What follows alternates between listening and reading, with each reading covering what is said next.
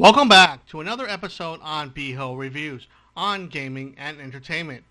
In this episode, we discuss the games that I feel changed the landscape of gaming on the SEGA Dreamcast.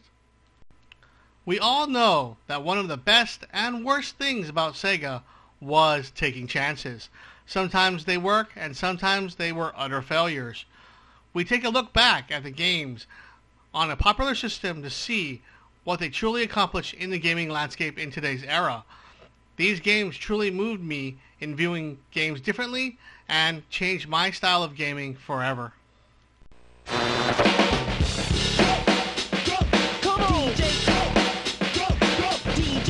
Hey out there, this is Tokyo's very own #1 pirate power station, Jet Set Radio! Over the hood, through the streets, and right into your brain. We're transmitting our signal straight to you. Y'all got your antennas on or what? Yeah, we're riding high on a smooth stream of supersonic sound. And I'm your captain and DJ, Professor K. Jet Set Radio! Jet Grind Radio was released in 2000 by SEGA and developed by Smilebyte. The game has the player control rival gangs who tag graffiti around town to show their dominance while avoiding the police. This game was the first game to really push the cel-shaded art style, as developers were unhappy on how 3D development of anime and manga style games were not handled or looked very well. The first game was Fear Effect on PlayStation that was released a couple months prior. The 3D models would receive a 2D shader layer on top that brought a cartoony look as well as details never before seen in 3D gaming. Seeing the success of how far you can really push a technique, other companies adopted the art style from franchises like Guilty Gear, No More Heroes, The Legend of Zelda, Dragon Quest, the Tales series, Ni no Kuni, and more. The art style is still popular and the legacy still points out to one that put it on the map: SEGA's Jet Set and Jet Grind Radio.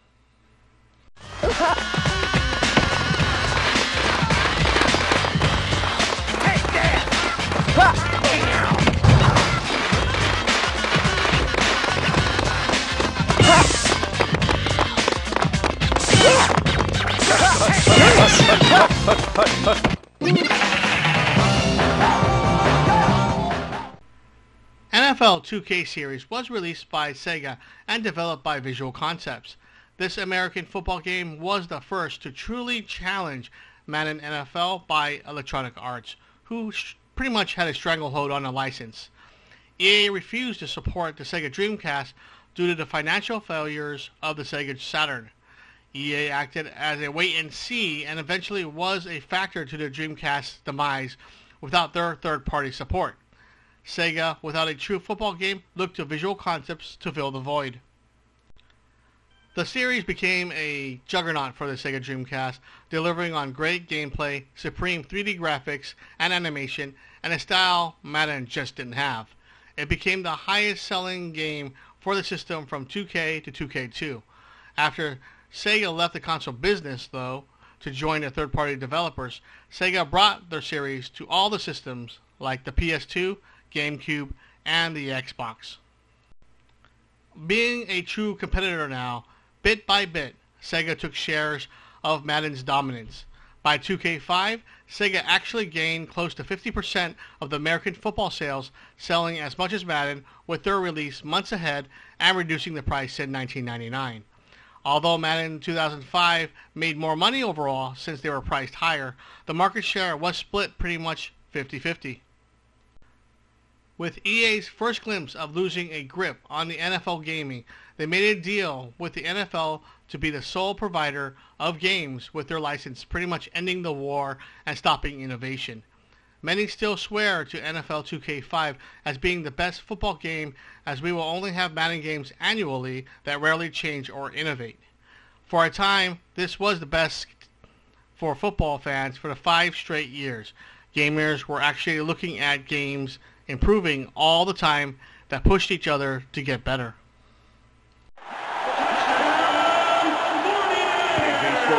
Had the time he needed to get to the end zone and was open for the touchdown. A great throw and a big play for this offense. You know, anytime you can skip the goal line stand stuff and go right to the point, hey, that's a successful drive. There's the catch. Phantasy Star Online was released in late 2001 by SEGA and developed by Sonic Team. This game was the first console to make use of the online gameplay SEGA touted. The action RPG made use of the controller and keyboard to type to your friends or to use emotional symbols as responses. Released to great success, the game paved way to other console online gaming. The game ran at a 56K modem, and I remember using my wife's Earthlink account to play. What a joy to play with friends and to actually have a chance to beat unbeatable monsters, but now beatable with friends. The series isn't as popular as it once was, as it truly never evolved like the online MMOs of today, but proved that it could be done. Still a huge fan, we all look back to the game that truly gave a glimpse to what online gaming is today.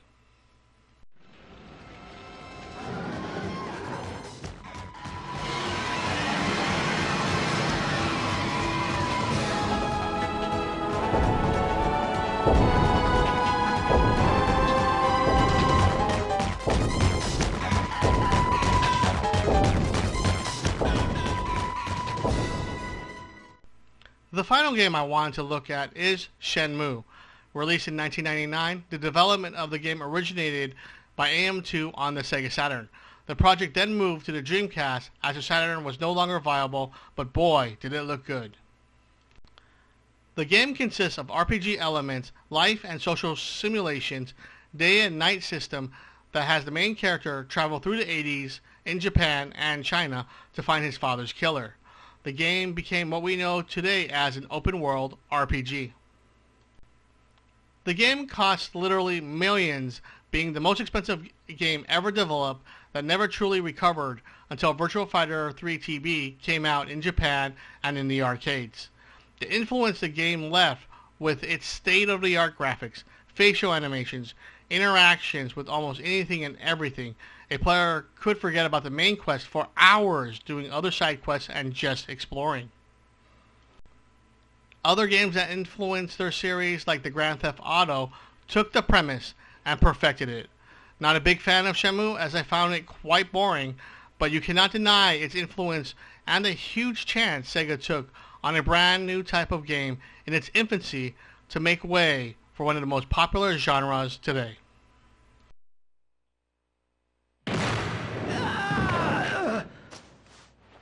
Fukusan!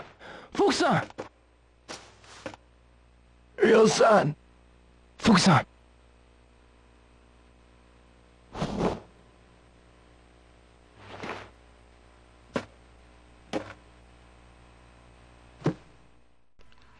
That's it for me on this special episode on BHO Reviews. Please like and subscribe if you like my videos. BHO out, and Greg, take us out of here. Friends. Those you love. Close to you.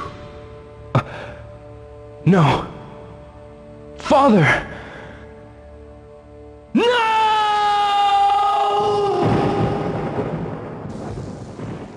Damn.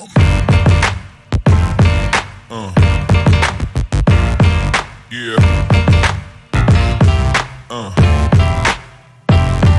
Yeah.